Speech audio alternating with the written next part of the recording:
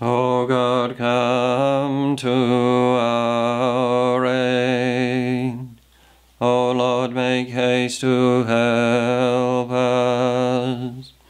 Glory be to the Father, and to the Son, and to the Holy Spirit, as it was in the beginning, is now, and ever shall be, world without end. Amen.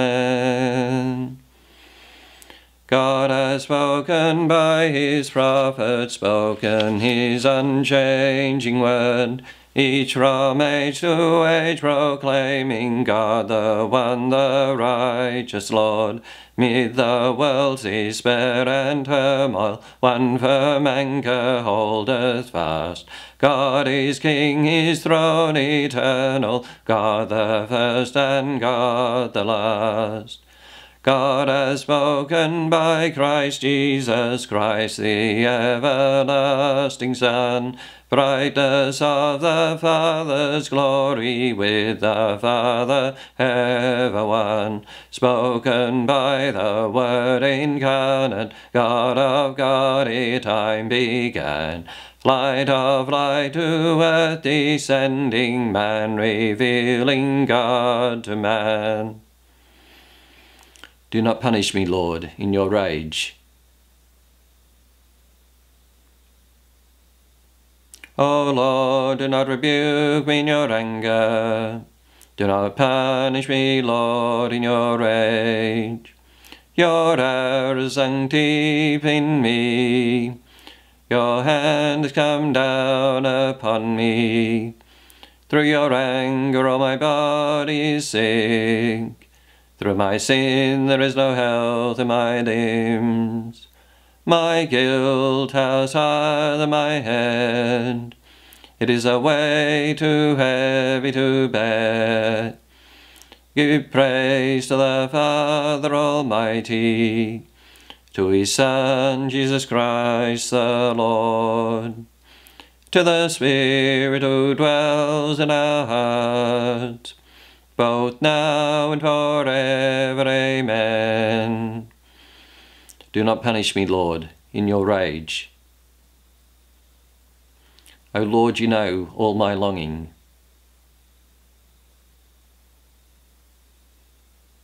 My wounds are foul and festering, the result of my own folly. I am bowed and brought to my knees. I go mourning all the day long. All my frame burns with fever. All my body's sick. Spent and utterly crushed, I cry aloud in anguish of heart. O Lord, you know all my longing. My groans are not hidden from you. My heart throbs, my strength is spent. The very light has gone from my eyes. My friends avoid me like a leper. Those closest to me stand afar off. Those who plot against my life lay snares. Those who seek my ruin speak of harm, planning treachery all the day long.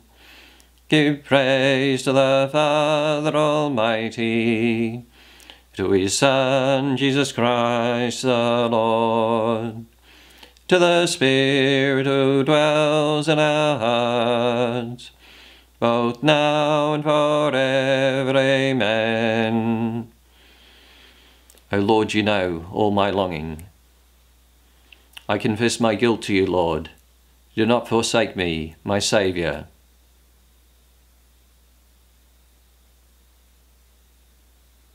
But I am like the deaf who cannot hear, like the dumb unable to speak.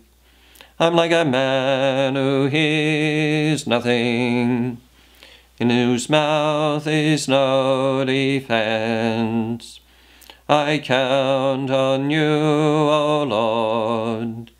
It is you, Lord God, who will answer. I pray, do not let them mock me. Those who triumph if my foot should slip. For I am on the point of falling, and my pain is always before me.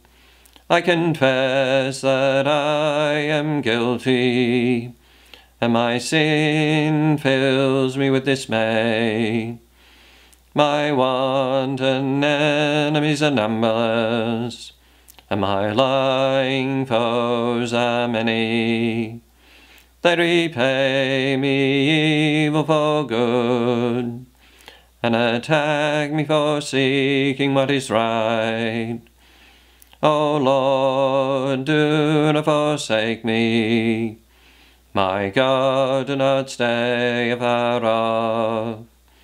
Make haste and come to my help. O Lord, my God, my Saviour. Give praise to the Father Almighty, to his Son, Jesus Christ the Lord, to the Spirit who dwells in our hearts, both now and forever. Amen. I confess my guilt to you, Lord. Do not forsake me, my Saviour. Return to the Lord your God, for he is gracious and merciful. A reading from the book of Exodus. On the third new moon, after the people of Israel had gone forth out of the land of Egypt, on that day they came into the wilderness of Sinai. And when they set out from Rephidim and came into the wilderness of Sinai, they encamped in the wilderness. And there Israel encamped before the mountain. And Moses went up to God, and the Lord called to him out of the mountain, saying, Thus you shall say to the house of Jacob, and tell the people of Israel, You have seen what I did to the Egyptians, and how I bore you on eagle's wings, and brought you to myself. Now therefore, if you will obey my voice, and keep my covenant, you shall be my own possession among all peoples. For all the earth is mine, and you shall be to me a kingdom of priests and a holy nation. And these are the words which you shall speak to the children of Israel. So Moses came and called the elders of the people, and set before them all these words, which the Lord had commanded him. And all the people answered together and said, All that the Lord has spoken we will do. And Moses reported these words of the people to the Lord. And the Lord said to Moses, Lo, I am coming to you in a thick cloud, that the people may hear when I speak with you, and may also believe you forever. Then Moses told the words of the people to the Lord, and the Lord said to Moses, Go to the people and consecrate them today and tomorrow, and let them wash their garments and be ready by the third day. For on the third day the Lord will come down upon Mount Sinai in the sight of all the people. And you shall set bounds for the people round about, saying, Take heed that you do not go up into the mountain, or touch the border of it. Whoever touches the mountain shall be put to death. No hand shall touch him, but he shall be stoned or shot. Whether beast or man, he shall not live. When the trumpet sounds a long blast, they shall come up to the mountain. So Moses went down from the mountain to the people, and consecrated the people, and they washed their garments. And he said to the people, Be ready by the third day. Do not go near a woman. On the morning of the third day, there were thunders and lightnings, and a thick cloud upon the mountain, and a very loud trumpet blast, so that all the people who were in the camp trembled. Then Moses brought the people out of the camp to meet God, and they took their stand at the foot of the mountain. and Mount Sinai was wrapped in smoke, because the Lord descended upon it in fire, and the smoke of it went up like the smoke of a kiln, and the whole mountain quaked gently. And so the sound of the trumpet grew louder and louder. Moses spoke, and God answered him in thunder. Now when all the people perceived the thunderings, and the lightnings, and the sound of the trumpet, and the mountain smoking, the people were afraid and trembled. And they stood afar off, and said to Moses, "You speak to us, and we will hear. But let not God speak to us, lest we die." And Moses said to the people, "Do not fear, for God has come to prove you, and that the fear of him may be before your eyes, that you may not sin." And the people stood afar off, while Moses drew near to the thick darkness, where God was. If you will obey my voice and keep my covenant, you shall be my own possession among all peoples, and you shall be to me a kingdom of priests and a holy nation. You are a chosen race, a royal priesthood, a consecrated nation, a people set apart. And you shall be to me a kingdom of priests and a holy nation. A reading from the treatise of Saint Irenaeus against the heresies. In Deuteronomy, Moses says to the people, "The Lord your God made a covenant with you in Horeb. Not with your fathers did the Lord make this covenant, but with you." Why did the Lord not make the covenant with your fathers? Because the law is not laid down for the just. Your fathers lived just lives, because they had the meaning of the Decalogue implanted in their hearts and minds. That is, they loved God, who made them, and did their neighbour no injury. So they did not need to be warned by written prohibitions, for they had the righteousness of the law in their hearts. When, however, in Egypt the righteousness and this love towards God were forgotten and became extinct, God was compelled, by his deep love towards men, to reveal himself by a voice. With power he led his people out of Egypt, so that man, again, might become the disciple of God and follow him. So that they might not despise their Creator, he punished those who were disobedient. He fed them with manna, so that they might have spiritual food. As Moses says in Deuteronomy, "He fed you with manna, which your fathers did not know, that he might make you know that man does not live by bread alone, but that man lives by every word that proceeds out of the mouth of the Lord." He taught them to love God and instill in them that righteousness which is towards their neighbour. In this way they might be neither unjust nor unworthy of God.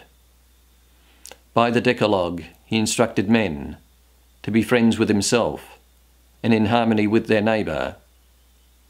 Man is greatly helped by these things. God, however, stands in need of nothing from man. These blessings made man glorious, giving him what he lacked, friendship with God. They bestow nothing on God, for God did not stand in need of man's love. Man did not have the glory of God. The only way that man could receive this glory was by obeying God. Therefore Moses said, "Choose life, that you and your descendants may live, loving the Lord your God, and obeying his voice, and cleaving to him. For that means life to you, and length of days."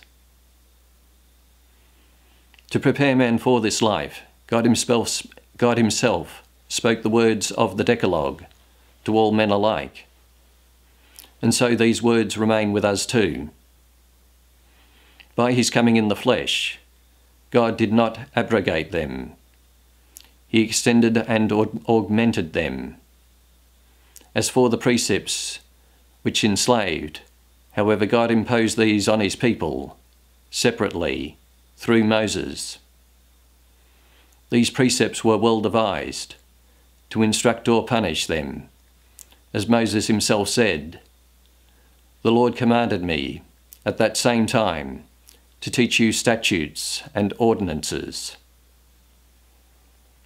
But by the new covenant of liberty, God cancelled those provisions which he had given to his people to enslave them and serve the purpose of a sign.